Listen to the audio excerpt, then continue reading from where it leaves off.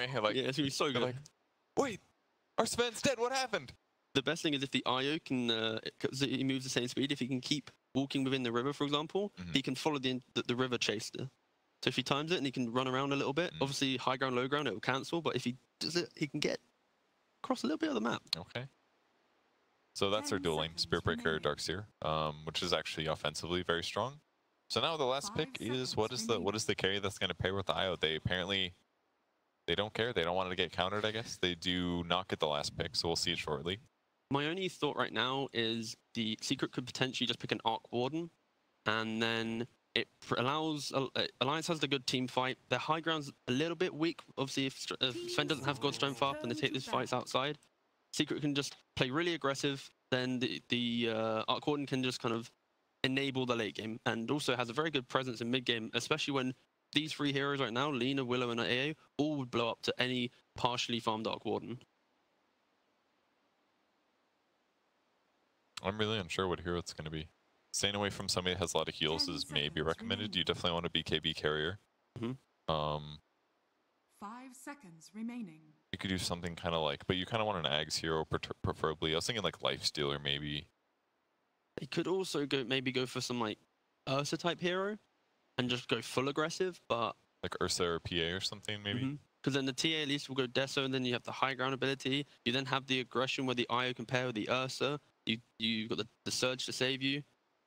I think there's two options. You either just you all in on the fight and your TA is kind of your mid game kind of secure, or you then pick a hero to secure late game like the Arc Warden. It just the conventional heroes right now that I think Nisha plays, they don't look too good. Like the Morphling doesn't look good.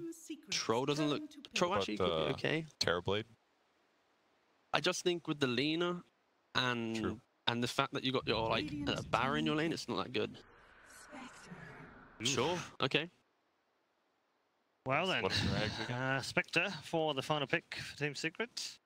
She makes she can do the single target haunt. Yes. Which is not bad at all.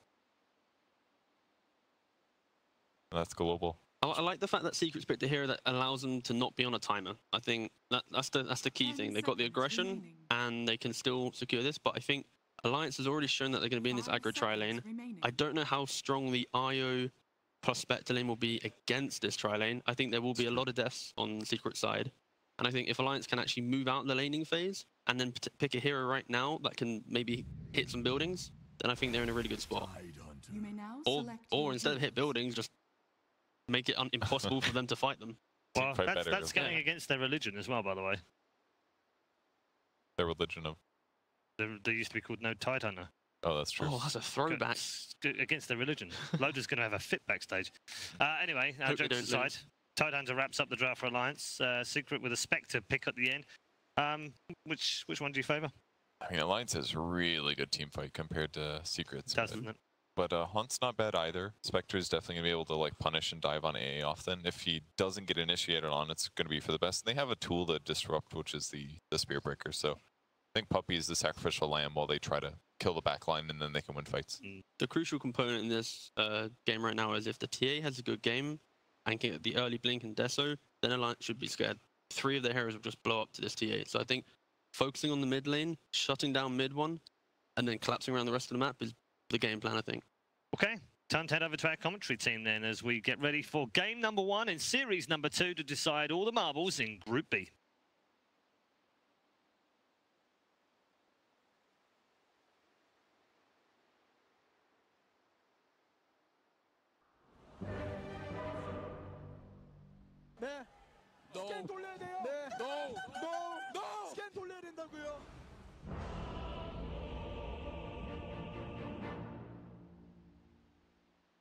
We start off seeing only the worst for Alliance as they had that terrible 0-4 day 1. Then we saw the good of Alliance, where they managed to very convincingly take down LGD. Unfortunately, that day 2 also ended up with them going 0-2 against Evil Geniuses. So here, backs against the wall, they need to be able to prove that they can take down the Giants in Team Secret. A team that has been dominating the DPC season, even if they haven't quite dominated their group at this event. I just saw Nisha wear a Los Angeles, California jacket. Now I have to be biased towards. I'm from LA. Rough. Well, it looks like I know who I've chosen. All in on Nisha, huh? All in on Nisha. Don't care about you other fools. No, I mean, personally, Alliance is like a... I said it in the pregame thing, and I said it yesterday. They're just like... They're this really frustrating team. Yeah. Because you want to support them more, and you want to go all in. Yeah. But you know you can't. You know you just can't. You can't go all in on. You want to tell yourself like, oh man, Alliance is bad. Their series against LGD, if they played like that all the time, they'd be like nigh undefeated at this tournament. Unless you're like a masochist, like when it comes to fans and like cheering for a team, you want to be able to support a team that at least makes the playoffs, you know? And you just can't do that consistently. What is it in Alliance. hockey, like a Leaves fan or something? I don't know. Oh, The yeah. Maple Leafs? Trent's a Leafs. Yeah, what's fan. that? What's that? I don't know what an Arsenal fan. I don't know what the. I assume you guys don't follow basketball, so you won't know. But if you follow basketball, I'd imagine it's like akin to being a Knicks fan. Like every year, you know, you've got Porzingis. Nope. There's just something about. I'm not sure, but I do always have like I have hope in teams like this. These are my personal favorite teams. You know, the scrappy teams that stick together. Yeah. That don't really change roster. You know, like it's a story that you can really get behind. Yeah, they got unlucky because of the 2 surgeries. I know a lot of people said quote unquote surgery, but that's actually what happened. If a team, by the way, guys, let me just let you in on the secret. If they, oftentimes, you know, it's just like if they're being as specific as saying he's getting surgery. There's no. If they wanted to just be come up shady, with that one. Yeah, they would just say. If they said he retired. Yeah. Or is taking a break for personal reasons, then sure, you can drum up some conspiracies. But if he's getting like, medical surgery, they're like, that's something different. If he actually has surgery, then yes, you can't avoid that. And I know Michał has had hand problems, and he had to take like a 3-month break from playing Dota to just get that resolved. And then it's like it's almost like a reset period. Yeah. It's like, oh, we've made all this progress. We'll reset. And it's very cool of Madara. I think this was also their way of helping him out. So they scheduled Michał or Koikva's surgery so that Madara, who helped them qualify for all these things, would have the opportunity to play here. Which is, I think, it's a very cool gesture by the organization. Yeah, absolutely. I think, you know, we as casters, watching like the true tier 1 teams, care who wins. Most of them are goddamn millionaires anyway. Like, what do I care if they win an extra 100,000? But like a relatively unaccomplished team like Alliance, it feels like a team you can get behind. Of course, I want like the underdog team to, because inherently they were talking about it on the panel while we're having this pause. I inherently want underdog teams to do well. It is better for the ecosystem of the scene for these up-and-comers to do well. So that's why I get so personally offended when somebody says, like, you're an EG bias, liquid bias. Fool, I don't want those guys to win. I don't care if they're all legit millionaires. They all own homes. They don't need... RTC's good for the rest of his life. You don't need that boy to win anymore. Me telling on a broadcast that he's doing well is not going to change his financial futures. Like, let me just get that out of the way. But you know, and there's all this discussion about like how the tier 2 and tier 3 scene isn't really represented that well, especially financially. So like, and when you see like, just look at the DPC points and how top heavy that is, well, the money pretty much follows the DPC points. So, yes. And so for a team like Alliance to do well, yeah, that'd be a cool story. Yeah. At the end of the day, I can't help but be a fan of Dota. That is it's my job to like not be biased, sure, because I'm the English broadcaster, but like I want the underdog to do well. Yeah. You want, because you know you get invested in these teams that you see all the time that just don't quite do well enough. Oh, was it? I felt especially attached to that one team, Kingwin. Oh, with back when they had Nisha. And and it was just like it felt like they would do okay, and then it was just like. I think Ad Finum. That's why like everybody was down to back Ad Finum. Nobody was like Ad Finum hater here. Well, let me just say, there's a guy. I remember at the Boston Major, I was working as the coach of DC at the time, but so I would always watch from the back. Yep. So then sometimes I'd look towards the stage when they'd get on, and I'd always see this dude with a VP flag. And then as soon as if I remember correctly, they lost or whatever, he just switched to an Ad Finum flag. You don't deserve that. You are either... You got to stay a true fan. Is that what you're saying? What if you've got a backup team? What if you're a Knicks fan? Surely you got to have a backup team. I guess this is like an arbitrary, silly thing because, like, in my opinion, a fandom is you support one team. You know those guys that are just like obnoxious to like the point where like you almost want to root against them. I don't actually hate those guys because at the end of the day, they're gonna ride or die with their team as long as they stick. So if you know, it's like if you're a Warriors fan from the beginning and now they're great, you can be as obnoxious. Oh, as they shout want. out to Lyrical Gabe. Yeah, Gabe was a long time fan, right? Yeah. So like if your team is now good, gloat all you want, be obnoxious, call everyone else trash. Like if you're a Secret fan right now, do it. Call everyone else like, you know, the like top you were there in the dark days of multiple TIs. Yeah. You were there where RTZ made the in and out. Yeah, it was always like they go into the end of the year and just like, oh, what time is it on the calendar? I saw somebody who was like, it's May. It's that time again for Secret to disappoint me. Yeah. I saw those like self-referential memes and stuff like that. Great. But like, in my opinion, if you're a true fan of something, you know, just like, I think it's cool anyways. And I wish Dota was more like it. I guess you can't be because the players switch around, but they're doing that less. Goddamn players. They're starting to do that change less. all the time. Yeah. They're starting to do that less. So it's easy. Now it's time. Pick a team. All in for it. What is your team?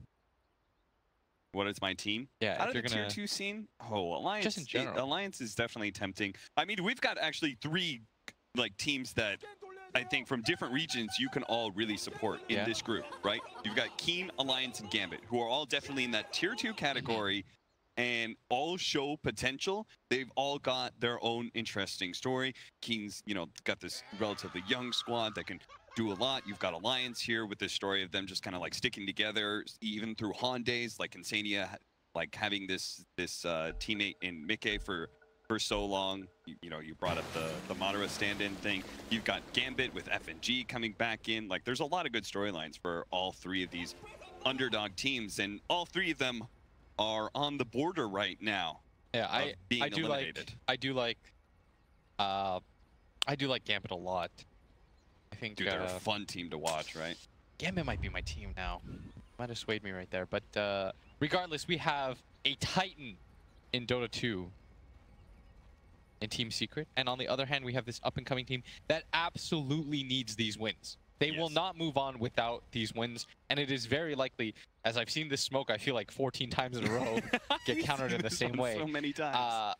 We have the underdogs that absolutely need to 2-0 versus a team that I feel like wants to sort of right the ship a little bit. Yeah, and it's underdogs you can actually have hope in, not just the sort of like, well, they're going to get 2-0, but I'm still going for them anyway. They showed they can take down top-tier teams. They showed they can play extremely good Dota in their series against LG. They've only gotten wins against teams. Okay, team against a team.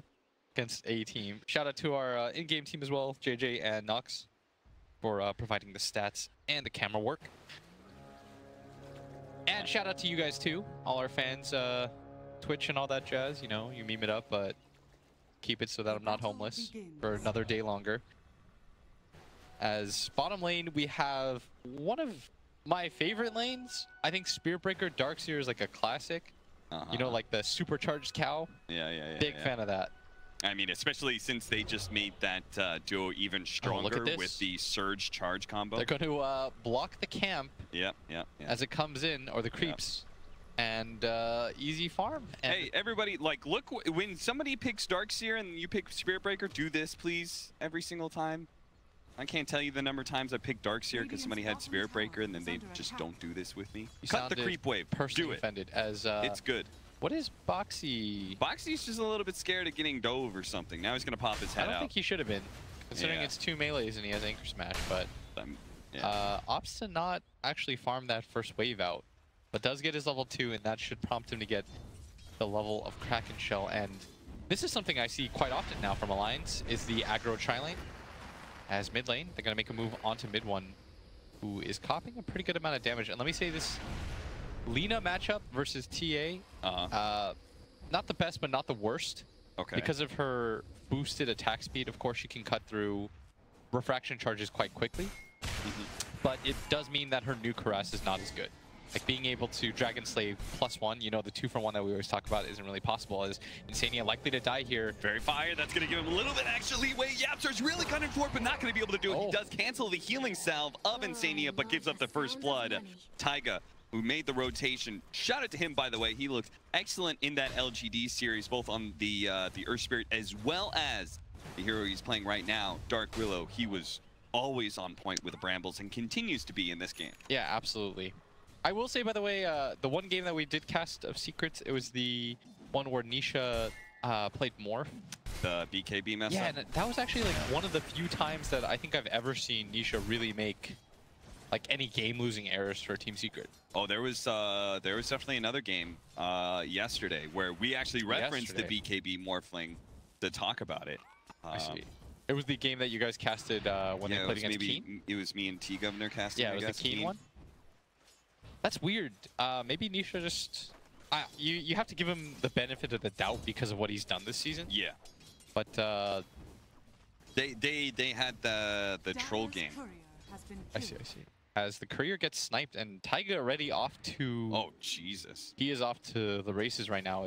He's gotten first blood for his team. Oh no, that's the soul ring for the Darkseer. Is it? That you just killed his lane. Oh, you don't no. like typically you do not have enough regen to just keep going with a courier snipe like that. He's got half his mana pool right now. He just ate a mango actually. He's done the swerve now. Nisha is going to be caught here. The Bramble's actually missing there. That's going to cost them. That would have been the kill. They needed that little bit of extra damage. I'm not actually sure if they would have gotten the kill as... The healing self regen was going to be a lot from YapzOr, but... And Mickey actually going to go down here to this gank. And this is such a strong gank. The Ion Shell surged up Puppey. Running at breakneck speeds, Cap. Yeah. Even better when you cut the creep wave, because the angle that you come in more behind the mid laner, pushing him into the opposing mid laner. It's just a better setup. It's also harder to see. Like, there's not a good defensive ward in the first laning phase that's going to see that angle. The charge up time, too, for Lina stun makes it very obnoxious. Yeah. To be able to turn rate, cast a stun with the cast animation, especially surged up, by the time you get there, you've already hit him. And it usually just leads to an easy kill like that. And it's something that the aggro Triland's going to have to be careful of, too. The Ion Shell and then TP over to the other side of the map. Yeah, as an in-game counter, I think Lina is perfectly fine because she can go for Yules and stuff like that and just instantly stop the SP charge. See, like, even right there, Mickey barely got it off, but it's because of the angle that it came in it. As the Brambles just completely whiffed there. Mickey's still looking for it. He's going to land, though, and mid one is dead. Him. He got soloed. Spirit Breaker comes in, tries to gank, and the gank turns around very sharply. I guess Taiga's Brambles allowed that, but... Kind of forced him to run to the right rather than straight back. In a way, but still. The Spectre does seem to be doing quite well, though. For a dual lane against an aggro tri-lane. It's not really an aggro tri-lane, though. Is the thing, right? It's like pseudo, or as Grand would say, pseudo. Taiga is sometimes up here, sometimes he's not as... First Crown, trying to see if he can make sure they get this 5-minute bounty rune. They do manage to grab it. And thanks to the Cold Feet and Brambles follow-up, they're actually going to do a lot of damage to Nisha as they escape. They're going to get 3 of the 4 bounty runes. It's really cool, by the way, to see who decides to prioritize bounty runes and who doesn't. Yep. Let me tell you, Keen Gaming, I've never seen a team give less shits about bounty runes. Like, they just... It's not even a thing for them. It was like Alliance in that game 1 with Roshan. It was just so weird that everyone else is doing this thing and they would not. Mid-game is going to be charged on. The Cursed Crown is not going to go off fast enough. Mid-1 will be able to finish up mid-game, but now is he going to be able to get out? The Cold Feet's going to root him to the spot here. Boxy actually teeping in from that bottom lane. Well, that's unfortunate because there is a big creep wave pushing into his tower. That's a lot of experience, golds, and even tower damage. That's just too many TPs taking a little bit too long as Insania drops the Cold Feet for half a second. We should talk about the rise of Sven, by the way, as a hero. I think that this hero, it's just like an all-around Mario-esque character. You know, like whenever you play any video game that has Mario in it, he's just good. He's not amazing at anything. He's just good at everything. He's like pretty good at everything. He's very tanky. He scales pretty good. He has catch as a core. Now with Warcry, he gives you more team fight for like your allies. Yeah. As they're gonna make the move onto top lane. Taiga's gonna TP in. Nisha's frozen great up. charge. I mean, you're not killing Nisha. That is a YapzOr with 7 magic stick charges and a bottle charge left over. It is so unlikely that you kill this spec. So they've got to somehow get to YapzOr, but I always love Wisp games too because I think that the objective is so, like, very clear. yeah. You know what I mean? It's you either kill the Wisp or you don't. You kill the Wisp, you can win the team fight. If you don't kill the Wisp, as Ravage looks like it was used at bottom lane under the tower, but Zai gonna just sneak out of there. He's so farmed. He has way too much HP regen. 15 a second nearly. Yeah, we looked over at him and Zai looks super healthy, but I imagine that was just the regen and even the bottle that he had. There is a rather large stack that was actually Alliance stacking for this Fen. I think they did this last time against LGD as well. Yeah. I'm glad you brought up this Fen though. That was something that I started off the show talking on the panel about. Hero has a 90% win rate, and it's not just the winning teams that were winning with it. Alliance also. The only wins they've gotten were with the moderate Sven Nisha against actually LGD. got a moderate amount of those. That's going to be a 2-man stun, follow up with the Brambles, but again, there's just too much sustain out from YapzOr.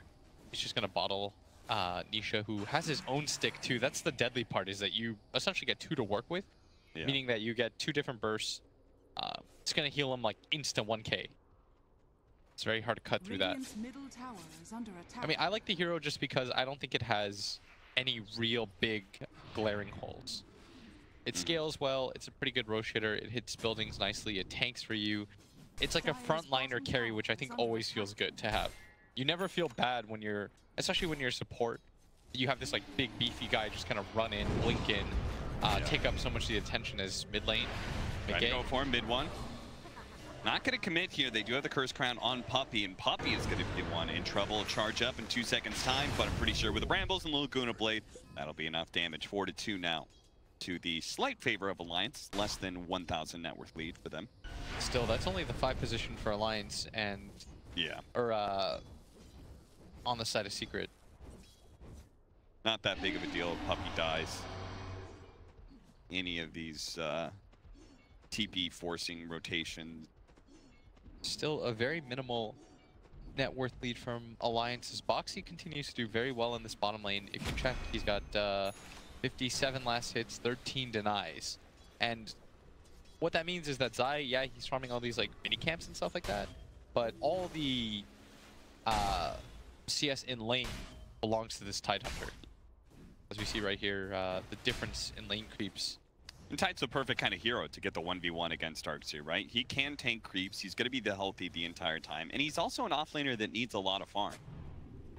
And so Darkseer's locked into the position, and Tide's okay being locked in there too. Yeah, it's part of the reason why if you look at Tide's toolkit, you would glance over and think to yourself, why isn't this hero of all heroes been made into a 4 yet? Considering like everyone's a 4. He's got like a big teamfight ulti, he's got Gush as a slow and stuff like that. Very like pretty low cooldown, and the mana cost for damage is fantastic. But it's just like the way that the hero works is you do need farm. So they're gonna make a move onto this Willow. The Ion Shell is doing a lot of damage to him, but the Brambles will help separate him and Puppey. Puppey now is gonna need a charge to get out of here, and Alliance knows that without a stun. Oh, unless the LC, beautiful setup nice there catch. from Mickey. And he's got the Laguna Blade. Not sure if he really needs to use it. He'll hold on to that big ultimate for now. Stopped him in traffic right there. But what were we talking about? Well, right now we're talking about 50 most picked heroes of the previous patch. Darkseer had the 6th highest win rate, and Lina had the worst. Ooh. Oh, we were talking about Tide as why he needs items or whatever. It's because you don't ever want to be locked into just being a Ravage bot. Yeah. That makes your hero feel incredibly worthless. You want to feel multiple anchor smashes. You want to be tanky enough that your Kraken Shell has an impact. But here, he is not tanky enough against the double Ion Shell with Puppey. I think that might have even been triple Ion Shell for a small window there. Taiga is going to be slowed down here as he tried to TP rotate over the help out the Tidehunter, but he is just surrounded by little purple particles. And that'll be a tier 1 tower, finally. The Tidehunter was slowing this down. Darkseer really wants to take that tower. and start pushing deeper and deeper into the jungle. And they, I mean, DS had DD plus the double Ion Shell. yeah, Tidehunter was done. He was so toast. Is going in two different directions right now, as he is going for the hood, which is, you know, his way to deal with, I'd say, the majority of the early game damage that Secret can put out until the TA comes online. Dire's top tower is under attack. Ice Blast. Heading into the mid lane. You're gonna try and jump immediately. Boxy's trying to go for the gush, but there was already a TA trap set in place. And they didn't have Ravage, so it was sort of unlikely that they were going to get all of the damage out there to be able to kill him in time. I felt like you were just kind of throwing spells to throw spells. Yeah, that feels like one of those positions. If anything, I feel like they could have made a move onto Nisha at top. Yeah, Nisha was seeing the Ice Blast actually came out of the jungle and back into lane for a moment there. Lina in some big trouble here. They can actually stay on top of her with the Spectre, but now Box is going to join him. He doesn't have that Ravage, though. Using it earlier may have just cost his Lina his life. They aren't going to be able to get the Terrorize. That actually roots in the Wisp. He wasn't able to get out of that cold feed area. Now the Bedlam will help finish off that Screechier here on the Darkseer, but it's Ancient Apparition who's going to go down. Now they're going to focus on the Wisp in the back line as YapzOr does end up falling. Puppey using his ultimate to try and get in position, but running into Brambles there. 3 dead on the side of Secrets. Not quite the dive that they'd really hoped for. I think that's fine for them. Personally, Nisha just immediately went back top, and mid one took the mid tower. And he's about to finish the Deso at 13 minutes. Oh yeah, he did take that mid Yeah, tower. and he's going to steal this Ancient stack too, potentially. He's running. This would be pretty big. This is meant to be Sven's, and it looks like he's going to clean this up no problem. He's even going to lay down the trap over there just to see if anyone comes. Not sure if any pings are coming out yet, but yeah, he'll leave the Ancient Black Dragon, but doesn't really care as he got the majority of the gold. And that's pretty significant sequence of events because they already grabbed the tower. Alliance, aside from getting the kills, don't get anything while losing their mid tower, which I think is pretty massive for the TA versus Lina matchup. Especially given how much this is going to boost the TA forward. I mean, if you look at this Darkseer Spectre TA, you don't have a super active hero until the TA comes online. Yeah. And with this early of an Adesso, like mid one's going to have a great time at 20-25 minutes. It's part of those things where if you want to look at, I think it's a very easy way as a fan to just look at it and say like, oh, well, if you're a casual observer, you'll say, well, they traded 3 for 2. Isn't that a good thing? Like, but it's not because Alliance didn't, yes, they got like 1 more kill, but the overall gold lead will go to the favor of Secret. Yeah. And they'll just get more space on the map. Smoking up to the top lane. This would be a very big kill if they can find it with the Spectre. Don't actually hit him with the LSA. They're going to spot him with this Ice Blast, though. Will manage to get him.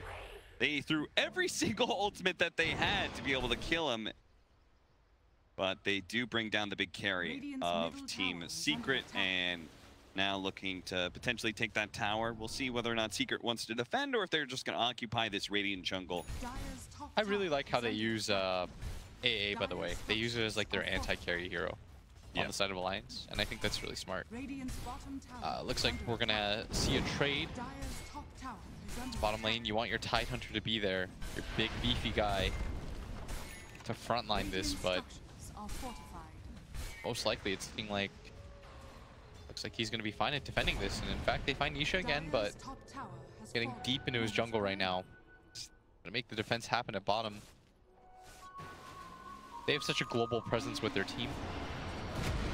Boxy does have the Ravage. He's threatening to blow it out with the Ice Blast over the top. Maybe they can burst down one of these heroes, but there's still a refraction up on mid one. They've already burned through it though, and Mickey tries to go for it, but there is going to be that big surge. Gets him out of the way of that AoE stun, away from the Brambles as well. They're going to get Zai here. Looks like that is going to help things out. It would have kind of sucked if they'd blown Ravage and only killed the 5 position in Puppey, but at least they get the 3 of Team Secret as well. I'm very surprised that they went for that under the tower. The game was fine for them. There's no reason to have to do that. And Boxy is, without a doubt, the worst target to go for there. Oh, for sure. Curse Crown does buy him enough time. Good Bramble placement there. The AI Ice Blast comes in just to secure his retreat, but yeah, just going for Boxy. His Kraken is going to proc, and he's going to get that Ravage off under the tier 2 tower. Yeah. Maybe if they had like 1 more hero down there with them, but going for that just seemed a little bit ambitious. Instead, they're going to make the move. The Haunt Spectre ultimate, look, go for the lead in the back line, see if they can control him. The Terrorize, though, is going to be able to cover his tracks. Mickey can now turn around, especially with the Brambles catching out that Spectre. They've locked him down, he's dead. They do have YapzOr with mid one, can still lay out a lot of damage, especially he's going to a line vacuum, only pulling in back in Madara. But now Mickey, as he was saved by the Terrorize, can come back into this team fight and go for mid one. He's already taken so much damage, but it's surged up, running away with the extra bit of sustain from YapzOr that will help keep mid one alive. They kill the Dark Willow, and now looking to get out, but Puppey at full health here still has his ultimate. Thought about trying to cut off Alliance before they got to that high ground triangle area. Great move by Alliance. They instantly align themselves away from the wall. They take the fight to the left. Nisha thinks that there's enough chaos on the ground happening that he can just walk in. But a few things happened there. Puppey got stopped at the end when he was trying to charge by the Brambles. Mid one was in no fighting shape. He went as far as he could with that haste, and then by the time he tried to step back forward, it was a little bit too late. They will eventually grab this tier 2 tower. Radiant's bottom tower has fallen. And that was also a product of the Tidehunter not having the Ravage. Secret really wanted to take that fight while it was on CD. I feel like we've seen a couple fights now where Nisha has died, but Team Secret's gotten something out of it. But he's getting a little low in the net worth chart, sitting at 6,800 right next to the Tidehunter. Are you concerned at all by that? Yes, because I think that the damage that Alliance puts out largely ignores the Radiance. You're not relying on these like right-clicking cores, and the right-clicking core that is going to matter to Sven will have BKB, so he doesn't have that Radiance miss effect chance applied to him. So you're saying the Spectre needs to be... Oh, the Ravage was the Ice Blast as well. They're going to try and focus on mid-one as best as possible. Boxy even daring it. One more hit from mid-one, and he does survive through that one hit. They do have the Terrorize and the two in the back line, but again, the Surge, this extra movement speed makes it so this fear factor, there is no. They just get a full retreat out. Nobody gets picked off. They forced out a Ravage. Good fight for Team Secret, seemingly. Yes. And of course, I think that Nisha, will, when he gets like 6 slotted, will just... He'll be able to win the game because he can get to the backline so easily. But his timing needs to be better than this, because it's a little bit scary. Like I said, the Radiance doesn't really affect the Sven. The Tidehunter, like the majority of his damage, doesn't care either. He's got Pipe coming on himself. And then you've got Mickey, who, you know, he's going to go for the Magic Burst build too. And he's got enough range that he can work off of that. And Lina may be squishy, but she's going to be protected by the Warcry, by the Pipe. So you're kind of saying, like, his timing slowed down enough, and he's going to hit this Radiance, but that Radiance isn't going to make the big splash they usually expect. You need more items out of the Spectre before she's really impactful. Yes. And so that's where, like, the matched timing comes in. Okay. I still think that... I'm not sure. Because if I were Secret, I'd want, like, on their lineup, like, one more way to initiate. Yeah. I feel like that's sort of what they're missing, like an easy, non-like hard commit. Just being able to like throw out a stun. Because right now their stun is, you know, Puppey just like throwing himself like a frying pan. Just kind of like chucking himself. That's always like the funny part about Spear Breaker is like his body is the stun, right? Yeah. Like, I don't know why that always makes me laugh when I think about it. He just sort of like body slams you. You know, he doesn't get to just like cast a lantern. And everyone's stunned up. Similar like Axe. His body is the damage, basically. Yeah, it's really weird. 20-minute bounty runes are up and evenly split here, and they've been evenly split all game, it seems. 12-7, pretty even game. A slight lead for Team Secret. We're talking about the downsides for Nisha. Obviously, the flip side of the coin is that mid one is so far ahead of where he probably should be compared to the average Templar assassin, sitting at 11,000 net worth. And I mean, he's somebody that he has so much intense physical damage that it can cut through Warcry, right? Well, Puppey's dead. Yes, and okay, so normally TA, everyone knows about her drop-off point. Yeah. And it usually comes against teams that can kite her as the BKB starts to fade. And that usually means like range heroes. And there's 3 range heroes that kite her very well. On the side of like Lina, plus A, plus Willow. And the only one that she can really burst without having like an escape mechanism is really the AA. Yeah. But as soon as he gets... Ice Blast, LSA, they're going to use everything they have to quickly kill this Darkseer. The big team fight hero it's worth committing that much because I don't think Secret can fight without the Darkseer. If they could do something like Roche here too, it'd be sick. But maybe they assume there's also a trap in there. Plus, you do have a global presence here. But Madara's just going to use his God Strength to finish up this tier 2. Nice decisive move by Alliance. Oh, bottom lane, they're just going for it. They're just going to go for the high ground push, see if they can force Alliance back here as they take this tier 2 tower. The tier 2 is falling, but the tier 3 is already down to half health, and now they're going to try and catch anybody who's left here in mid lane from Alliance. He thought about it. Do you see that? He thought about throwing at the Realm. Do you think it would have been worth it? It's 200 gold, baby. Yeah, that 200 gold, I'll take it. I mean, especially since he's almost got that Spirit Vessel, which is all important. Yeah, but this AA can go for a Ghost Scepter, and it would make him...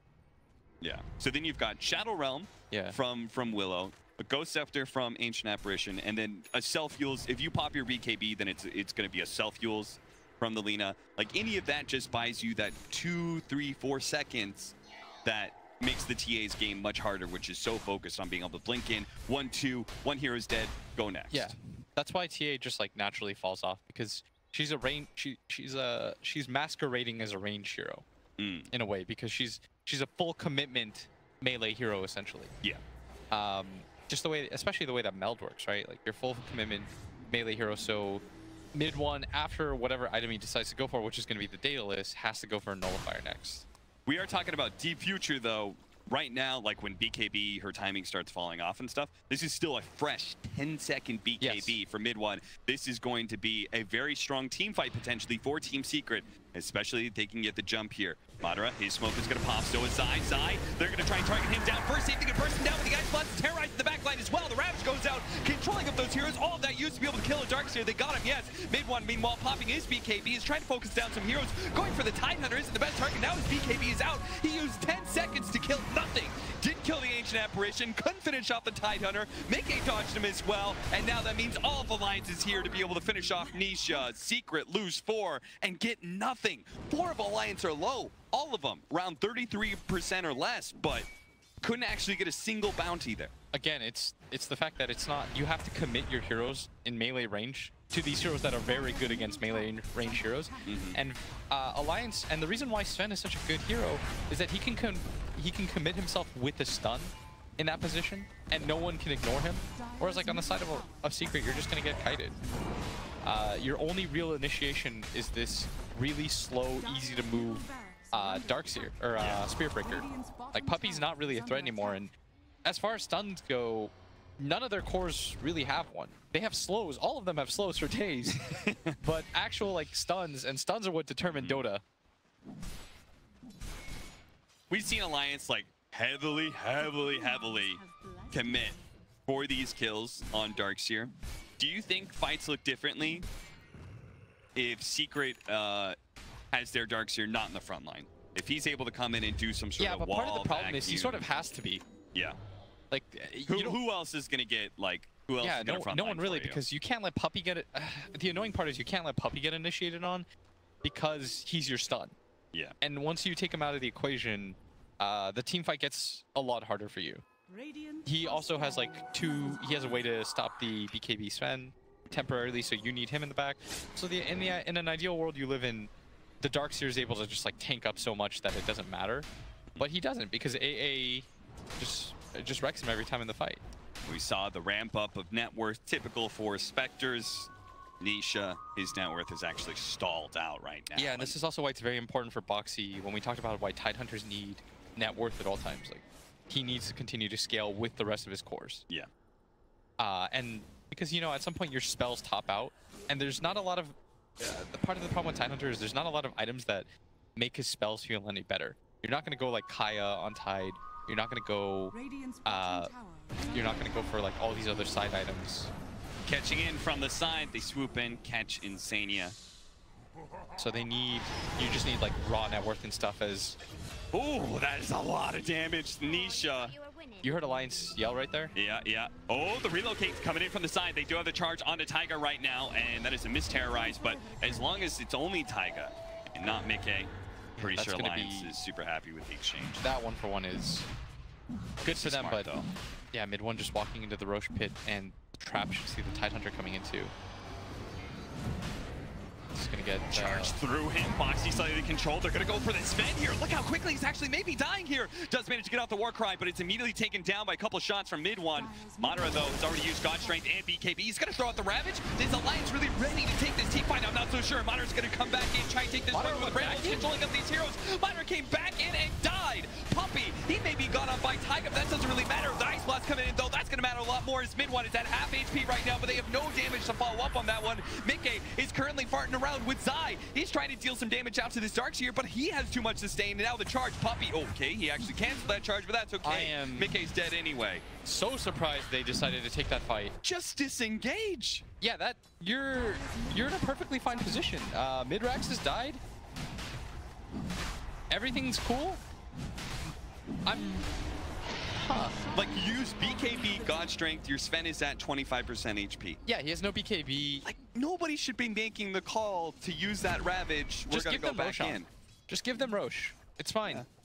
You're still up 6k gold, but by willingly committing yourself there, the thing is, you don't know who to blame in that position, because whoever made the call. Yeah, it made it very clear, I think, that Madara was told, just go and don't worry. Yeah. Like, we're gonna burst her instantly. And instead, he literally got one shot and died, and then... I'm not even convinced that they could have taken Roche. Yes, they used BKB, but you're talking about Ravage, Terrorize, Ice Blast. Like, those are all really good Roche controlling abilities, yeah, too. all you have to do, I think, is calm down, let him blink back. Yeah. TP to the shrine, bury yourself some salves, anything. Even just... I don't know, that was a very confusing circumstance, because... Radiant's top tower is under attack. I felt like their position in the game was fine, as... You see the charge through. Realistically, you don't even have to pop BKB there, because there's no follow-up stuns on this side, this side of Secret. Once the charge ends, there's literally nothing you have to worry about. And then Madara comes back in, gets charged, and then literally gets one shot and dies. Yeah. And then their damage becomes so split at this point, because it's hard for Mickey to get up into that high ground to focus on mid one, who you could see is Ice Blasting and a half HP. He has to play the distance game, so instead he just hits what's in front of him, which is Darkseer, but he's too tanky too. Yeah, and well, now you got... And Madara apparently died while we were watching the replay. I was wondering why he was dead for 40, and... Okay, well, that's not good, because now they've got a Daedalus double damage on mid one, and he is hoping he can finish off the tier 3, and then Secret can go for some shrines. Still 10 seconds on the deck for this Sven. Would you chance it? No. Because Secret is careful. They have experience, and they know, and this is something that I feel like sometimes Alliance, like, they randomly lack, is don't go for that. There's nothing, you know, eventually a better fight will present itself to you. It was their strength in game 1 against LGD, where they just kept hitting LGD over and over and over again with so much speed and force that LGD could never recover. But in this kind of game, like, you just needed to not take that fight. You needed to actually say... You just had to be calm. Yeah. That was the time to be relatively calm, and by just kind of all out forcing it, just feels like they were making life hard for themselves. Yeah. On disc for YapzOr, and next a Ghost Scepter, so he's come up with a lot of ways to increase his survivability when he jumps in, tries to help out mid one or Nisha in the middle of these team fights, so he will not be so easily burst down. Nice blast just across the map there. Not sure if that was just scouting for some vision. Man, Secret, though, are so good at coming back in these positions. Yeah. Like, that's, for me, that's a sign of why, no matter what their form looks like, or, like, whether or not they are trying, like, their hardest, they can just perform. And they're going to look good.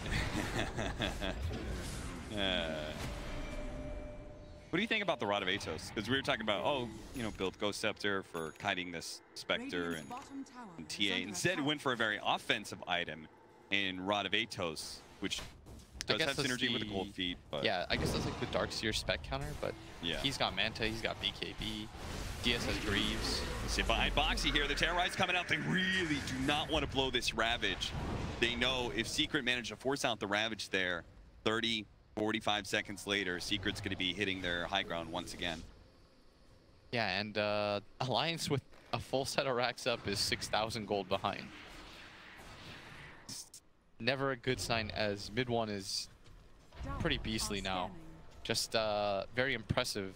What do you think about Butterfly as the next item for him? I mean, Sven's not going to go for MKB, right? He's Yeah. demonstrated that he's going to go for the AC next, so he's keeping one item ahead, and I think that's fine. Fair enough. As Alliance gonna smoke up here, still have that Ravage, still have all their big team fight combo. They just need the right kind of initiation, Top tower is under attack. not one where they're ravaging and don't have the immediate follow-up on 3. They want to be able to see the success was when Alliance is like got in the darks here and they just throw a bunch of spells at him. As the Aegis will now fade out, but they did plenty with it. They got map control. That's that Aegis right there as Insania. Stop Catch Puppey a right Spirit here. Breaker. He's trying to get off his ultimate. That'll also get him away from the cold feed, so he doesn't actually get stunned. And Nisha, they thought they were gonna maybe TP in and kill Puppey. It's the other way around. I would imagine the reason why they considered that fight was because it was on around the shrine and there was a ward there. Yeah. But still, it was very odd of Insania to make the call to go for the aggression. Because Secret at this point, all good teams at 30 minutes, they will play together as 5. Okay, there's gonna be a way to stop the Spirit Breaker, and he does juke out the relocate. It's not like Puppey doesn't have a dust. You notice that about all these like greedier 5 position captains? They just don't love dust. Like, what's the point? I'm Like gonna spend at Kuro and minimum Puppey? 90 gold for a kill. Yeah, it's not like this Lina just bought the Shadow Blade. He's had it for like... They do have a gem on Darkseer, but, you know, your Initiator, I feel like, should have some form of detection. Yeah, for sure. It's just funny. So now he's given the sentries. YapzOr's like, here, sir.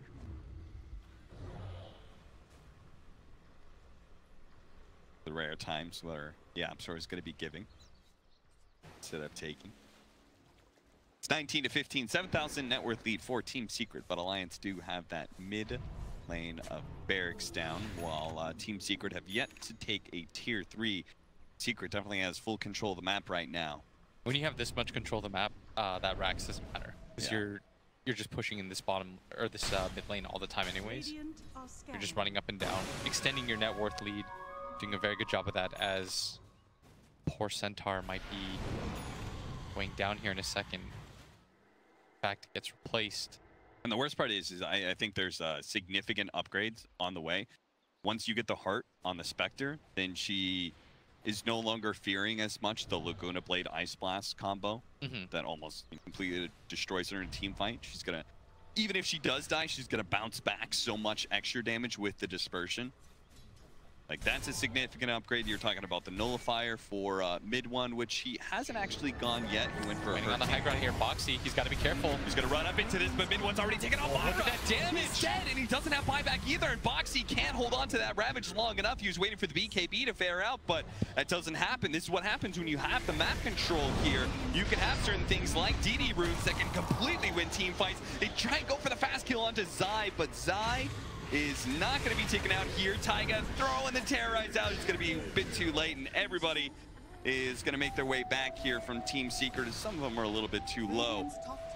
That TA dealt plus 407 with so he was hitting for like 560 a hit. Let me just with the data lists. Sven just got shredded. He just got tossed into the dirt. All right, so I mean, without, okay, now they're going to throw out the Ravage, see if they can pull a mid one, and they are going to be able to do so. YapzOr was not able to get the tether in time and start healing him up, and Insania turns around with the Ice Blast there, but if they can walk this off, it would be massive. Nisha actually gets stunned up at Cold Feet. Yule's Scepter as well. Just keep on him down with the Gush, just keep on poking him at. They try and pull him in with a vacuum. That's where Puppey's going to try and make some sort of commitment to push the Lina away from Nisha as best as possible. Boxy just stays on top of these heroes, though, knowing that they can't turn on him, especially now that Sven is back alive with Warcry. giving him the extra movement speed to try and hunt down some of these heroes. They're going to spot Puppey, waiting for the kill onto the Ancient Apparition, also creating space for Nisha to try and get away, but he's now been found by Taiga, who managed to get the Curse Crown stun onto him. YapzOr does have a relocate, but Mickey, this is why he's Shadow Blading, not towards Nisha, but towards wherever the Willow might be. Is they're now going to throw out the Laguna Blade Ice Blast combination. They're almost there. They need a bit more damage. They got him. YapzOr trying to tether in is just going to find himself surrounded by Alliance members. The Aeon Disc will buy him a little bit of time here. In fact, they're even focusing on the Sven illusion, which was causing Insania some troubles. But finally, Madara does manage to get the kill. Don't forget the gem, sirs. Saw that one on the ground. That was a buyback from Puppey too. Yeah, an overall very nice net worth win, but still they have such a mountain to climb. Like that was Secret just sort of saying that okay, the game's over. Like, we can just kind of walk in, but yeah, without the BKB, the TA does go down very quickly. It was a good read by Alliance that they could take that kind of three-man.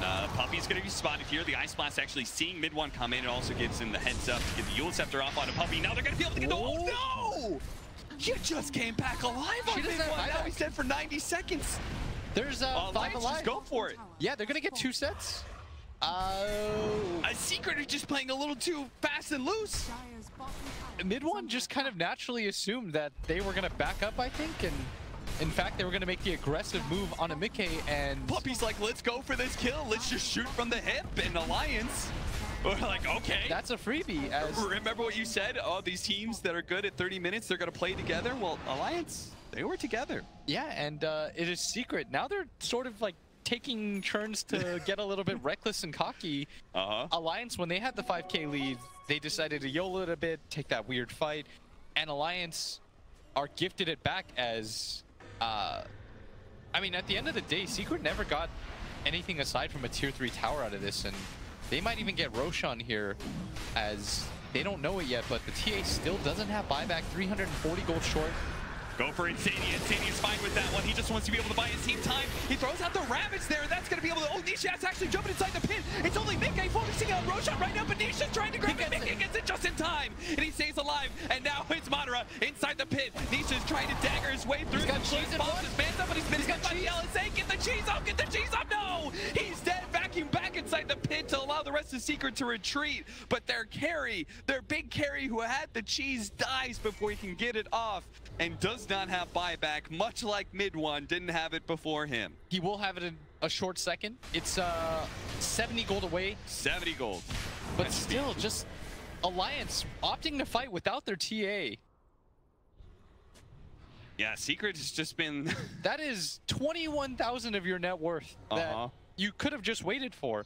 And again, I feel like this Aegis, it's not game-breaking. Yeah, an Aegis Lina, an Aegis Sven, like... She doesn't have BKB. You can get on top of her. It's more important that you don't just throw away heroes there, and Zai used the buyback for that too, and so now Secret, they're in such a do-or-die position. Well, they will have a chance for one more good high ground 5-man hold. Dude, this game's wild. Potentially, as Alliance, 25 seconds. They're not going to try and play it too fast and just like rush down so you think you get Megas real quick. They're going to take the shrines. Both teams need to reset themselves a little bit here. As we saw, 30 seconds still for this TA. The Ravage was like, it was great. Just actually hit all those heroes on the outside. Didn't even die right here. Yeah. And as a result, he's able to reset in the fight with the rest of his team. Also, shout out to Mickey not panicking in that moment and like finishing up Roshan instead of leaving Spectre alone inside the pit, and also being fast enough to grab the Aegis. By far the coolest part about that though was the Ravage from Boxy. Oh yeah. The get to the edge of the Roche pit, catch everybody. When I first saw it, I was like, huh? And then I see the outside of the pit where he hits like almost everyone. It's like, okay. Oh, he actually pixel perfect. 26-20. It's now Alliance with the 2,000 gold lead, but more importantly, 2 lanes of barracks are down. And they're about to get a Silver Edge to deal with this this Spectre. And if you thought that net worth was a bit of a roller coaster, love to see the win percentage, as I'm sure that was. What is this? What am I looking at? That was almost like 80-85% advantage. It almost looks like a heartbeat, you know? Boop. Boop. Oh man, that is. I love games like this personally. I think they're so fun. Because Dota's inherently messy. Yeah, and you try and treat it clinically as you want, but I'm gonna tell you guys what happened, but it doesn't make it any less entertaining, and it's just what happens in Dota. You get a little bit over aggressive. You see some moves on the map, and you want to be decisive, so you go for it. All smoke behind Nisha. It almost seems like they're trying to bait him right now. Oh, but both teams are going to know about each other's presence with Boxy coming They're forward. still going to go for Nisha as they've shown mid one in the mid lane. The charge on in is going to be able to slow down Monera. Nisha's actually thinking about turning and fighting right now. He feels comfortable enough with this, and they do manage to get the stun out. There goes the Ravage, but mid one just keeps on focusing on this Sven. While Sven trying to go for Puppey, trying to hide into the trees. On the Mega Tiger set as well. Mid one beating through some of these heroes. Now the side blades out onto Boxy. They're going to leave that one up next, as Alliance has definitely lost this fight. It's just a question of how many heroes they're going to lose. Puppey got the charge off. Does have the charge onto Mickey. That's a much more important kill, but it looks like Insania is very dead. He doesn't have a TP, so they're eventually going to kill him. And he gets the charge hit. They have to relocate to get on top of Lina, but they may not even need it. It's one shot, two shot. That's going to be enough. And Age is down, and as you said, he doesn't have BKB, so they can just stick on top of him in this second life, and he'll die so quickly. Show me that win probability, JJ. It's going to keep dropping. There's no way it's going to stay right there as buybacks are being used or The whatever. sharp decline back down. As their decision to go for the Spectre there, once the Ice Blast doesn't connect, you're done for. Yeah. Because the Heart plus the Wisp regen makes that fight impossible. You know he's going to reset, he's going to be full HP. Whenever Madara commits like that to the burst, the one hit with the Echo Saber, and he doesn't get a kill, Yeah. the fight is so impossible for him at that point. Puppey just sticks on top of him, makes it so hard for him to breathe. Can't really get around here as they are going to march down this lane. All right, Most likely take 2 racks for themselves minimum here. Yeah. And like Alliance, how much are you giving up? Who's like your Sven's not buying back, obviously. Is your Lina gonna buy back? But can you really fight without the Tide and Ancient Apparition anyway? Is there a point in doing I would put Secret. If I was Secret, I would just put them in a position where I would potentially try to go for Megas here. Yeah. Or at least even up the racks. You got to force the buybacks. Okay, there's the buybacks from both the Tide as well as the Lina. Looks like Tide just got his buyback in time. Yeah, so now Secret resets, and the Aegis was wasted. Now, Here's the bigger let's thing. check the win probability. Yeah, Go ahead. there's a cheese still on the Spectre. Oh. Yeah. God, I forgot about that. I Yeah, forgot I he didn't know you use that did. cheese in that one fight. And now we're pretty much almost back down to the 85% that Team Secret was not so long ago. This is oh man. I like how he's thinking about Blade Mail. I don't hate it. I don't hate it either because what it does is it counters the Sven's low BKB timer now. Yeah. It makes it so that when the Sven jumps you with his, what is it? It has to be like 5 now, right? With his 5-second BKB timer, you pop this Blade Mail and all that time is now just wasted. Yeah. And on top of that, you've got the 25 extra dispersion talent, so your Blade Mail is blocking back. Oh, he's swerving though. Physical damage. Oh, Satanic Hunt. He's gonna go for something else. He's gonna get the Nullifier instead of our Templar Assassin, huh? So she's just gonna try and pop ultimate, get on top of Lina, and nullify her. Yeah. Oh man, this game it's crazy. It's very enjoyable indeed. because you know for sure every single time I think that the game is over, something just, let's just say it happens. The way you make it sound, it's like a natural event, like an earthquake just happened. Yeah. Change the game up. It just occurs. Somebody willed it. Oh, I do like the Stormhammer dispels enemies' talent this game, by the way. A lot of Svens, most carry Svens in games that don't feature Darkseer, Yeah. will get the 30 move speed. Mm-hmm. But in this game, I think against the DS, you pretty much have to. Yeah, especially since we're closing in on that 25, we can have the AoE surge. And I'm presuming that dispel only apply to the single target? Or do you think it applies to everything it hits? And then AoE, Everything it hits? it hits? Everything Let's say it it's that. Let's say it's that. This on the low between you and Yeah. They didn't hear that. nobody else. So it's going to dispel everything that it hits when they... So if you do an AoE surge, but you're immediately hit by a Stormhammer, that's everybody. There goes all of that movement speed we have you set just the gave rules away. of Dota. Thanks, Ivanov. By the way, Zai is very farmed at this point. He's got the Lotus Orb to bounce back. He's got a BKB, 9 seconds, Pipe, Helm of Dom, Gem, Greaves. This man has not fallen far behind. People are actually running out of slots now. I see the TA. Mid-one's thinking about like going back for a Blink Dagger for a moment. Now he's looking at Scotty. I really feel like Insania needs a Ghost Scepter. Yeah. Or a Glimmer. Yeah. I'll take either. You need a way to disengage in these engagements. Oh, I love Glimmer Cape this late because you know the carries aren't holding Yo, dust. look at YapzOr. He's so farmed. I don't know how this guy does it, but He almost has a heart? Oh dear. He does indeed almost have a heart. And he's got the level 25 talent now. He could have taken the, he actually went for the 150 GPM instead of the Tether Grants. Ags, yeah. Yeah, you could have given it to Nisha and he could have played like Naruto or something. Yeah, but then he jumps away from your tether. And so it's a one and done situation. You get one teleport and then you no longer have the Ags.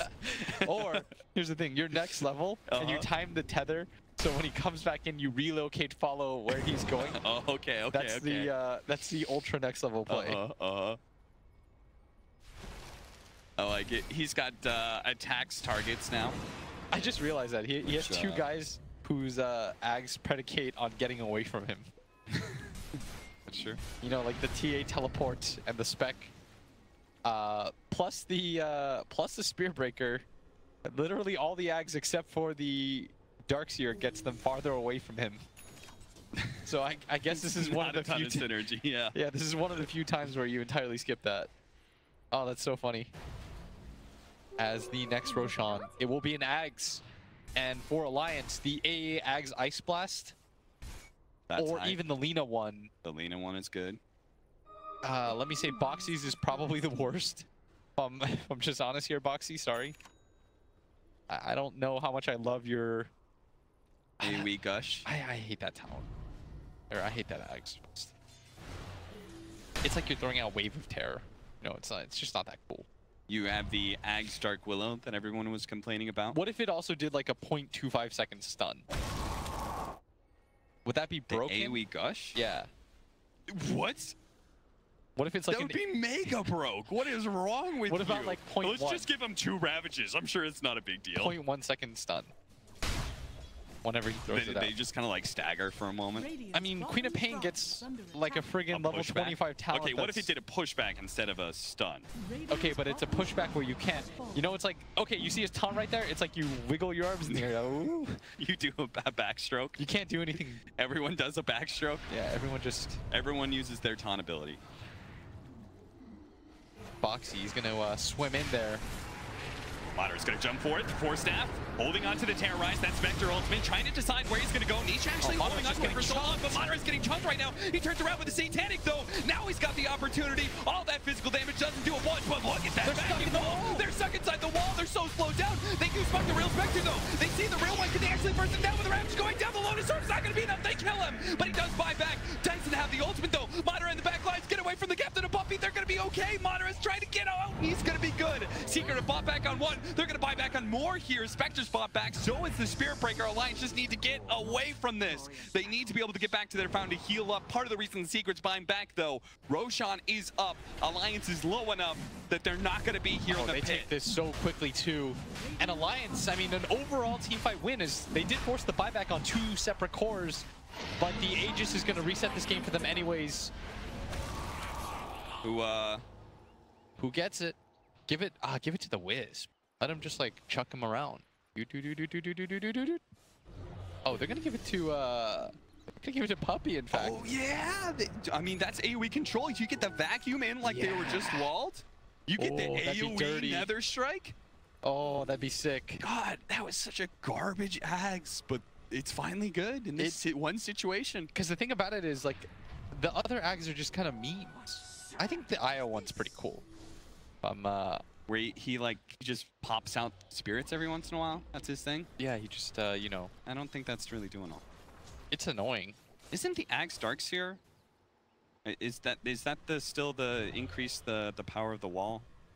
The increase the amount of damage. Yeah, 140% Scepter replica damage. I think you should. It's either the wall and the Nether Strike, and I'm actually okay with the Nether Strike given the vacuum I just saw. Me too. But Alliance, the reason why they're able to turn that fight is because Secret, they jumped the gun a little bit. They thought that the Sven was dead, so they refocused and kind of got split up a little bit as a result. And so Puppey started going for the back line, and then Madara pops his Satanic, is able to live, he fights back, and all of a sudden Secret also have low BKBs, and Nisha's all by himself in no man's land. He's like way up the hill. The rest of his team, like the way that they fought was just such an awkward angle. Like half of his team was on the low ground. Puppey was like already way past, you know, he was looking past the future. Do you think they have 2 cheeses now? Because they still have not used that first cheese. Yeah, I mean the problem with that cheese is if you get ice blasted, doesn't really matter. So I guess that's my question to you. Do you think Alliance should be the ones looking for a fight right now, given that most of their buybacks are up, whereas Secret have 3 of them that are on cooldown? But Team Secret also has this Aegis for another 2.5 minutes, and they have 2 cheeses. Like, which one is better, the buybacks or the second life? I think that the second life is right now the best because it's like a scary position for Alliance to be in. Yeah. Where if you get wiped, it doesn't really matter, right?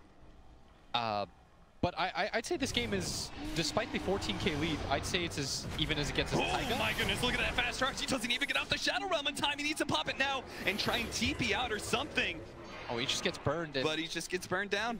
Does have the buyback, and that was the commitment of the Haunt. So that's 100 seconds on the floor for him. And Insania, he doesn't have buyback, and his Ice Blast is so big. They need that Ice Blast so badly. Insania's trying to get out, but he's charged up. He's gonna die here, and that is going to be a buyback from Dark Will in a 4 versus 5. I cannot believe he was out there. His Ice Blast is so key to being able to kill Nisha, who is taking a lot of damage here, but he's gonna reset with the Heart. The Wisp can heal him up too if he chooses. And this is, I think, quite a good opportunity for Alliance. There's no buyback, or for Secret, as there's no buyback on the AA. Yep. And the Ice Blast, it's so crucial. Yeah. Like, that's the entire reason they were able to kill Nisha so quickly there. And a pretty big opportunity here now for Secret. They didn't have a TP, and a Rapier is purchased. They're going to go in a box. Oh, goodness, so be careful! 150 HP before the Guardian Greaves goes off. You need a reset. Everybody go heal up. As Secret, they're going to continue to go for this. This is a Rapier TA. I mean, this is all in on the TA, right? Yes. Like, you gotta find this TA with Divine and no Aegis. He does have buyback. Nisha, they're poking at him right now, seeing if they can take away that first life somehow for free. Without actually losing any heroes for it. Nisha's dropping a bit low, but every single time they're just gonna reset. Just get the heart regen kicking in again.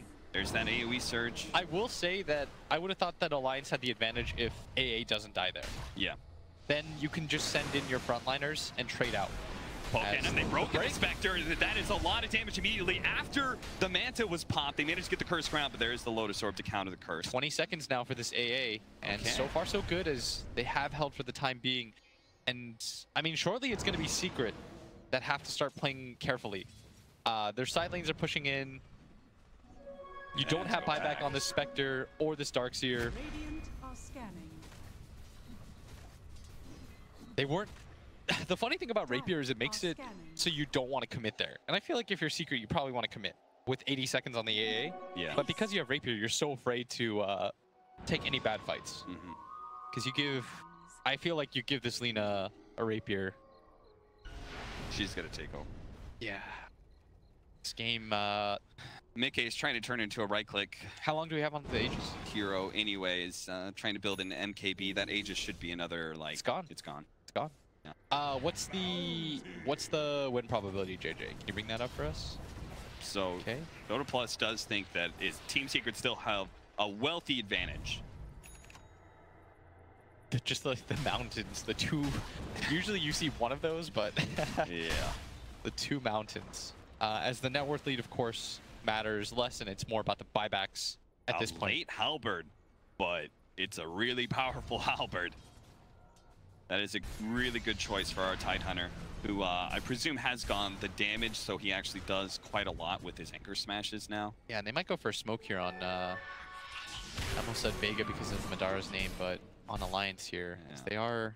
Boxy's also thinking about committing for a Blink Dagger. I really want him to, because I think you just can't try and go through the Spectre into the TA. You need to get it directly on top of him and surprise him. If you blow up the TA, because the Wisp is also going to naturally be next to her, if you can find that position where you get on top of both of them and you just start chunking, then, you know, the fight becomes a lot easier for your team. Your Lina can just kind of play that back line. It's YapzOr with the Maelstrom, taking advantage of his level 25 talent. Attack speed thing. So finally he's going to be doing some damage. Gonna shoot so much lightning, they'll think there's a Zeus in the game. Especially with the Mjolnir as well. We put that on the tanky Spectre.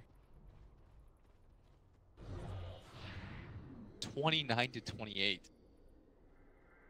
Don't let the gold lead fool you, as we saw they can kill the Spectre. He is about to have buyback up, and so Alliance's window.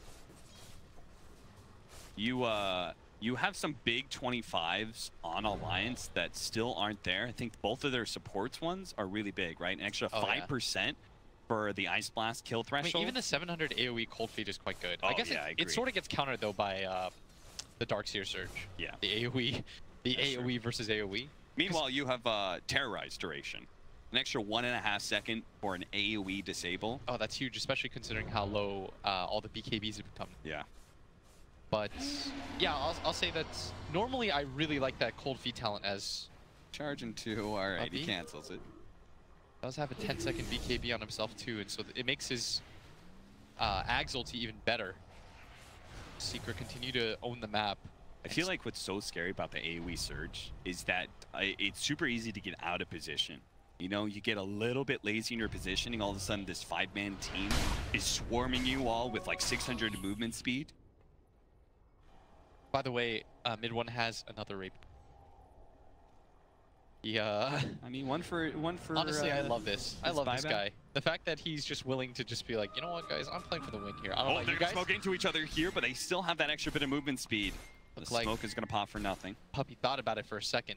He was in position, and Zai gonna give him the surge. Re-ion shells him, and they were thinking about it. You know what's funny? If they actually smoked up into the enemy jungle, Nisha was very isolated. But he does have buyback now. And I think the Darkseer doesn't, based on his gold. And he's still far away. 900 gold away is Boxy. They get hit by the trap. Nisha going in here right now. Starts poking at him. There's the Cold Feet Nullifier. Onto the Sven. They want to make sure he can't use his Satanic to be able to turn around like he did last time. The Nether Strike can try to hold him up, but he gets off this BKB. He needs to swing though, and he couldn't get it. A big crank comes out from mid one. That finishes off him, and now the fight for Alliance is over. They're just trying to get out as many heroes as possible. Insania gets his TP off, but Boxy's certainly dead. They're going to be forced into 3 different buybacks here, and they will not have BKB or God Strength on the Sven, which are all important. Yeah, now Secret, they're just ignoring the Roche. They force all 3 buybacks, and they can just go back and take it. They take it so quickly. This is going to be both the Ags and the Cheese. Now you can give it to your Darkseer if you so choose. You want the Refresher Shard for Nisha for his buyback life? He can ult, die. Yeah. That sounds really good. Oh, they give him the Aghanim Scepter, actually. Oh, okay. So we're gonna jump around. This will allow him to be able to just jump onto Lina without actually committing his full haunt if he wants to. See ya, kid. And I guess when you have these abilities, you really don't need your boots anymore. Oh man, just passed over the hour marker here, 29 to 31, a 42,000 net worth lead for Secret. I did not realize it was that high. Honor was just nowhere near the rest of his team. Yeah. Like there's no backup for him. The crazy part is, if he gets a swing there with the Satanic popped, he turns that around for his team. They were all in on trying to kill him. If he pops BKB before he gets nullified, a lot of things could change. They all in for the Blink Dagger on the Tidehunter since he's already used his buyback. Yeah, and of course, for Alliance, this is a all-important game. They desperately need this win to just stay alive in the tournament. Refresher Shard for the Darkseer, so we're going to be seeing double vacuum, double wall, but he also has Scythe Vice, which is pretty important. This is the weirdest 50k lead I think I've seen in Dota. That makes sense. As he actually just straight up buys the double. I thought, you know what I thought he was gonna do, right? Yeah, it's the He was gonna buyback. save one and then buy back and then bring the second. Nah, this is the most boss thing I've ever seen in professional Dota. The game isn't even secured yet, and you buy the double rapier. That is Who do you honestly, think he can one-shot if he gets a crit? That is so cool. Who do you think he can one-shot? What's the eight? I Maybe mean, yeah. For me, it's no question. He dies. Probably Tyket. Dark Willow sure dies. Probably Tyket. But he doesn't even necessarily need to one-shot them because he's also got the meld hit bash. And they're just gonna go for it right now. Is they have the Aegis on to Nisha. He's gonna pop the Manta. Managed to get the gotcha on him. Looking to just just gonna go. charge on through with the BKB. There's that single target launch, jumping onto this Sven as fast as possible with the no fire, and he's gonna jump back. Focusing on the racks, but Nisha's quite low. Nobody from Alliance is actually dying. In fact, they're gonna heal up Puppey. He looks like they gave him a cheese, and he's gonna gobble that one down. Get near to full again. And the refresher was actually popped? Yes. I think I saw that as well. I think I saw Zai use Sears, yeah. They have so many cheeses and refreshers and stuff that... But I do believe that was used by him. And so Alliance, they don't actually get raxed. Weird kind of situation. I mean, the Shadow Step is pretty funny, though. He just kind of went in. I think that's also the most cheeses I've seen. Yeah. That was 3 cheeses held by one team. Now we're down to 2.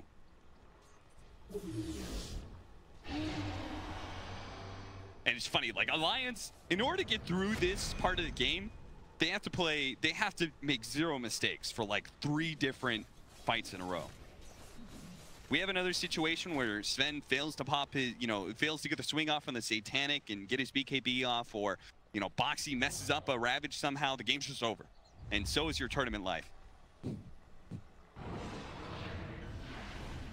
5-man smoke up from Team Secret, as they're going to show the illusions of Nisha at bottom lane and see if they can wrap all the way around, and especially with this AoE surge. I need to see the double rapier hit.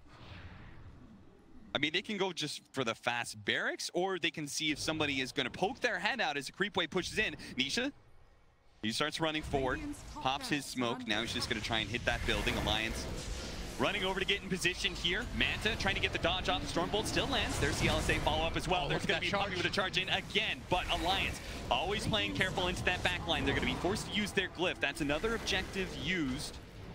Another thing that Secret now doesn't have to worry about so much. Aegis has to be fading now, right? It is 45 seconds, so... And I can see why they're scared, because they can't just let Nisha suicide onto the barracks. Like where he's going to be, the setup that's happening, especially with the break mechanic from Delina. He might just get bursted down a second life.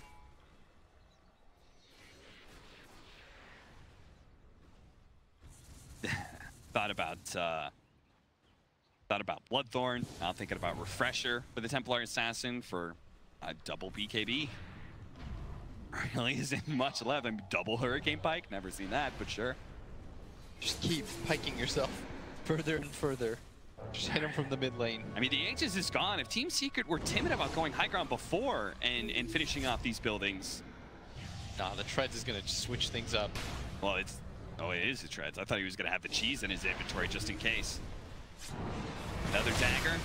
There's an approach on the high ground. This time they're going to jump the Spectre with the Ice Blast going over the top of the back line. Puppey committing for Mickey, but again, Alliance are far enough back that Secret doesn't really want to commit to this. They're just going to go for the buildings instead and try and get out with that AoE surge. Nisha's actually jumped back in onto Insania. He's trying to get into the trees right now. The Terrorize is going to force him back out of those trees, though, and they do manage to kill the Spectre. And it's not in a fight where they can just buy back and she pops ultimate and goes in again.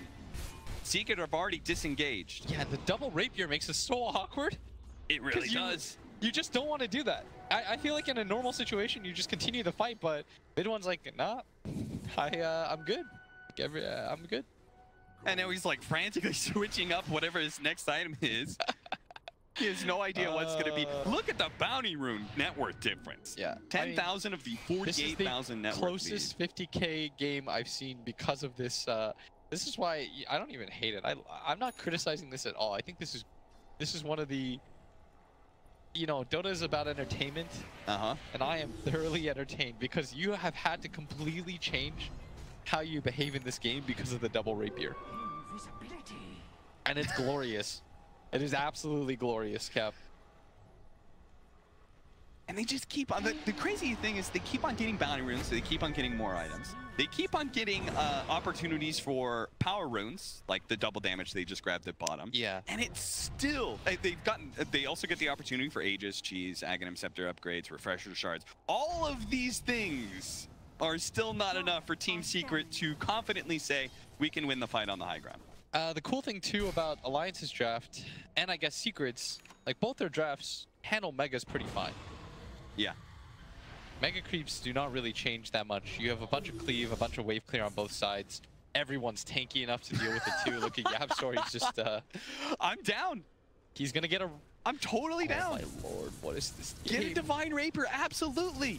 You're attacking as often as this Templar Assassin, go for it. Why wouldn't you at this point? All right, so he's gonna go Silver Edge. Okay, no, he still has. To try and break the Tidehunter, so Tide can no longer play the front line. Yeah. Which, by the way, he had queued up a while back. I will let it be known.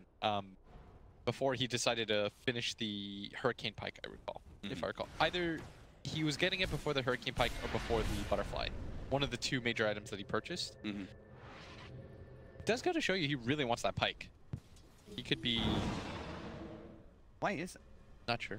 I would imagine the distance between him and the Sven matters quite a bit now, so that he can't get the Satanic hits off. Okay, yeah. Being able to reset himself after that too, I think is quite important for him. Just I mean, the advantage for Team Secret especially is, like, they lost Spectre in the last team. And we put it out there, just a single target haunt. Hey, what's up? We put it out there as like, oh, this big thing, and it was big because it means Alliance won the fight, but ultimately their game didn't change. They couldn't go outside their base and force the buyback out, the Spectre. Maybe they went out there and farmed a little bit more than they were doing before, but if they want to actually change the fate of this game, they're gonna have to take a fight outside their base somehow. Madara. He's going to push out while the rest of his team is smoked right now. Oh man, YapzOr hits real quick. They have a ward right on top of Puppey. Oh, look how fast that BKB was. It is committed though, and I think that's going to make Secret reset for the time being. Yeah. Because you need Puppey to be able to just run. But it's not like Alliance are like, they can't be like, all right, 60 seconds, let's go, boys, let's go take a fight. Like, nope, they head right back to their base because they've got creep wave pushing in. And now all 10. Everybody's got buyback now. Yeah. We have come to full circle where everyone has buyback. We're still waiting on the level 25 talents of both AA. What's the max Ags? It's 17%. If he gets Aghanim Scepter on Ancient Apparition and the level 25 talent, 17%. 17% of your HP and you're dead. It's pretty big here as the Aegis. This is going to be a thing as Boxy. I mean, he's just hitting Ancients here. This is why Alliance smoked up. They wanted to be able to get into some sort of fight where they could fight over Roshan, but... Right? I mean, I can't imagine a world in which you give it to a TA. Yes, yeah. Start giving it to Top. It's got it. Okay, dope. Can you imagine if they gave it to mid one and he just started teleporting with his bomb? That is not a good Ags. I mean, no. Let me just soft roll that one out for you guys. I like the change that Ice Frog did with this Aghanim Scepter of Roshan because it means you can have garbage Aghanims, you know? Because it's like, I mean, why not? Like, you're actually going to see those Ags sometimes in games like these where you're like, well, somebody's got to take it. Yeah, I mean, if this game goes another 10 minutes, you'll see it, guys. As we are at the 70-minute mark now, both teams, I mean, Alliance haven't seen outside their base for like 20 minutes, and for good reason, because every time they go, the win probability just chucks down a few. So they've been... Oh, that's the next step there for you, JJ. Oh, he does go for the 700 AoE cold feet, so he values the control over the It is really burst annoying in damage. team fights. Yeah. Just constantly throwing it out. As Nisha, I mean, he's just kind of going for it now. He's going to peek work in, my doesn't way want to around get the brambles. finding his way through the maze. He gets broken for a second there. Okay, no big deal. There's going to be Lordstar fast charge in from Puppey again. Always going for Mickey. They do go for Nisha to try and jump on Alina as well, but he jumps away. Out of his haunt, back over to the building here with Soulfor's going to go out. Looks like Puppey's going to be dying here. Can they get Nisha though, who runs into another bramble, trying to get his way through, force stab through another one, and does die. That is going to be his first life. They still have the God Strength up for Madara. So Alliance could feel okay at taking a fight right now, but Puppey's charging back in. They've got the top lane of Rax as well as bottom lane pushing in. They cannot afford to lose these buildings. Secret, they're still waiting outside. They know there's no ulti on the Sven. It's Nisha just gonna press forward. There is the Ravage available for them, and the AA Ice Blast in 5 seconds. And those are probably a little bit more important at this point, as Madara is gonna go deal with the top wave. Secret still sort of poking in and out, seeing what can be done, but looks like the game is going to reset for them a little bit here with Puppey having to use that buyback. Thought there was an opportunity for him to just straight up end the game.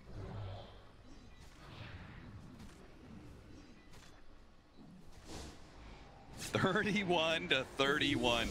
It's one of the rare times where we're going to tell you to ignore the net worth lead and pay more attention to the scores is indicative of kind of where this game is. It's definitely not an even game, but it is not a long shot to say that Alliance could somehow make this comeback, given what kind of crazy game this has been. I repeat myself, and I'll say for the 4th time, this is the craziest, or this is the closest 50k net worth lead I've personally seen. I'm sure there have been other ones, but no, I'm gonna say this has got to be one. This has got to be.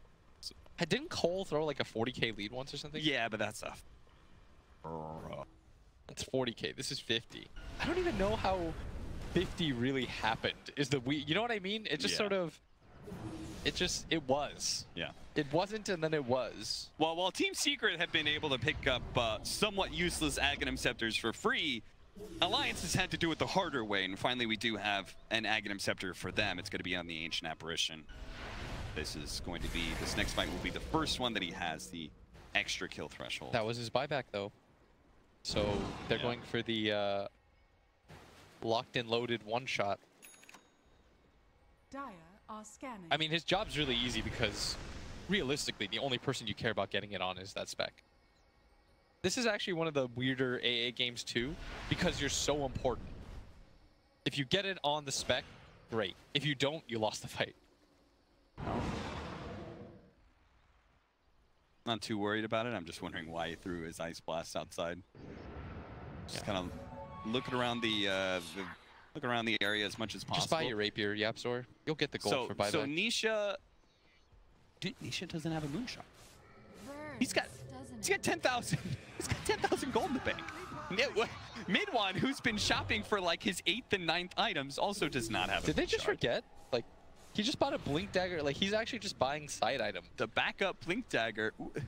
I was like, maybe Nisha's going to be giving out moon shards, but dude, he doesn't even have one for himself. The game has become so confusing to everybody that maybe they just genuinely... Oh, well, he's going to buy Abyssal. Yeah. Okay, that makes sense. Okay. That makes sense. And we're going to swap and it in for... He has a 10-second BKB, so he'll pop the 10-second BKB, or maybe he'll just drop the Radiance altogether. No one really seems to mind the Radiance too much. There's no Blink Daggers aside from Madara's. If he goes up into the high ground, pops his BKB, and swings at the building, can Alliance stop him? Can they threaten him enough not to finish up that one building? I think so. By the way, there's 3 Blink Daggers. I should correct myself. But the one that's the most important is the Tidehunter's for him to cancel. Yeah. But when you pop your ulti, it'll hit everybody anyways. So, I mean, they've got 2 buildings. They've got both melee racks. I mean, given the huge chain stun that they actually have an Aghanim Scepter now for the Dark Willow, so we're gonna have that Shadow Realm constant hitting. But if he does get the Blink Ravage and you get the Terrorize, like that's a huge AoE chain stun that could be happening if you're not fast enough in your BKBs. I bet this A wishes he sort of had the... I mean, he probably would have had the Axe otherwise, though. but the 10% spell amp talent. Yeah. And then the +6 Ice Vortex resistance.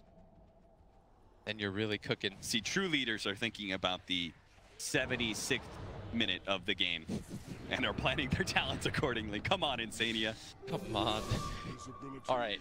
Now you have to give, just by default, either this TA or this IO the next, who does have a rapier himself now. YapzOr has completed his. All right, there's another double damage rune. There's a DD. The thing is, they keep giving it to the TA, but the TA is never the one hitting the buildings because he's got the Divine Rapier. Oh, he does 1,000 to hit. He does 1,000 to hit right now, and they're still... Like, if we saw for once mid one go and hit the building, it would drop so quickly, but... Yeah.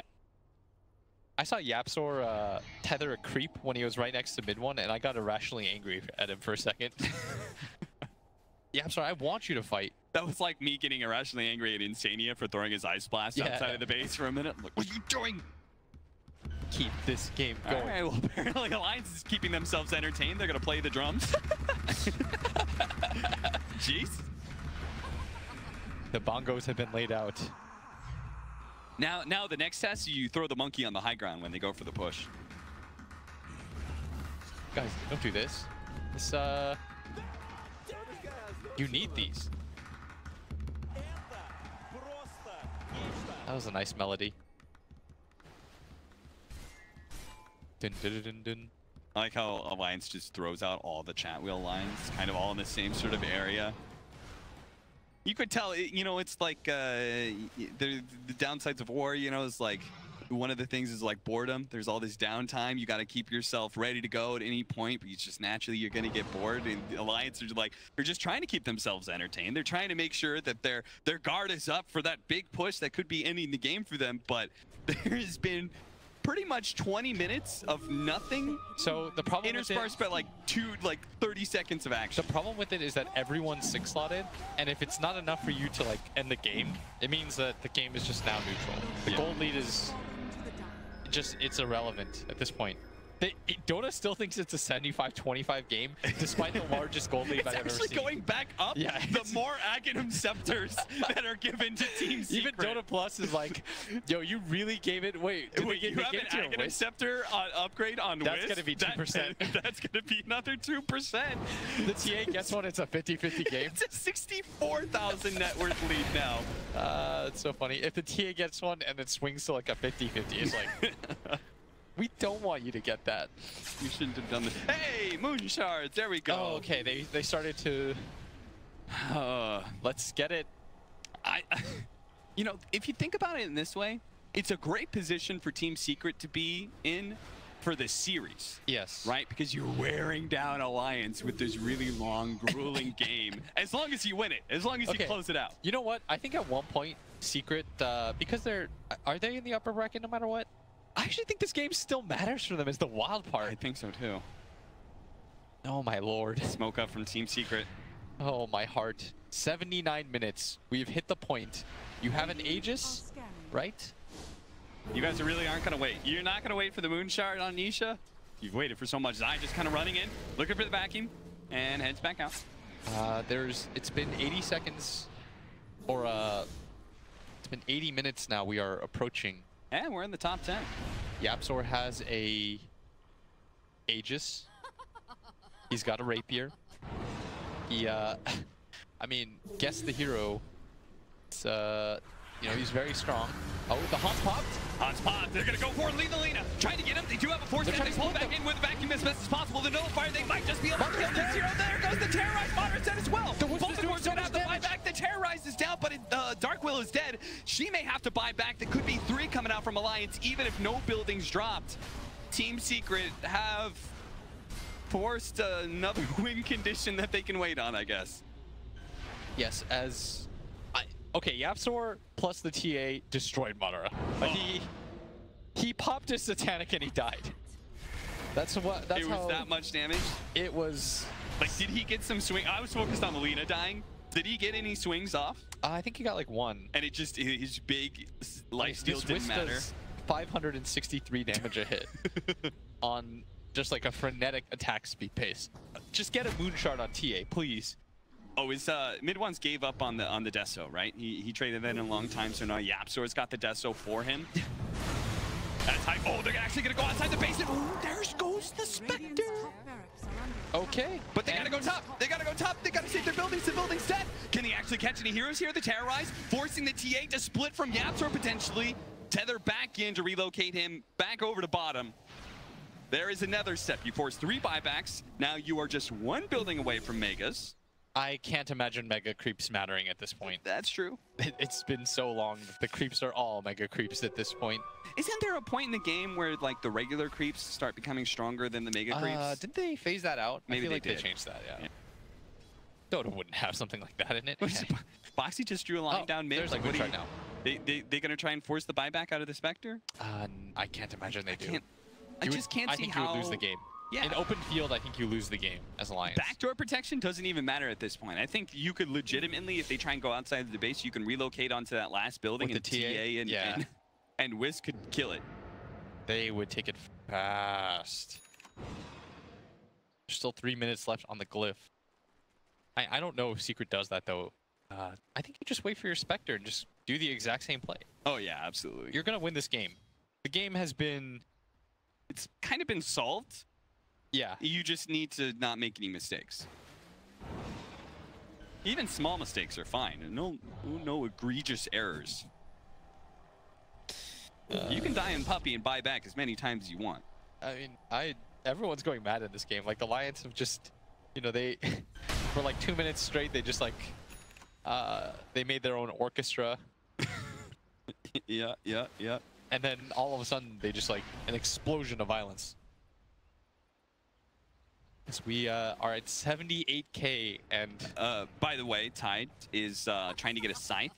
He's going to trade in his Vlad's. The reason I know that is because the Vlad's was picked up by Insania already. Okay. So now he has a Hex. So now they're ready to swap up some more items. What are we waiting on here? We're all 25 now. Yes? Yep. Insania's got his buyback. Nope. 680 gold. Realistically, it doesn't matter. But the attack speed? But what about the Ravage Terrorize comp?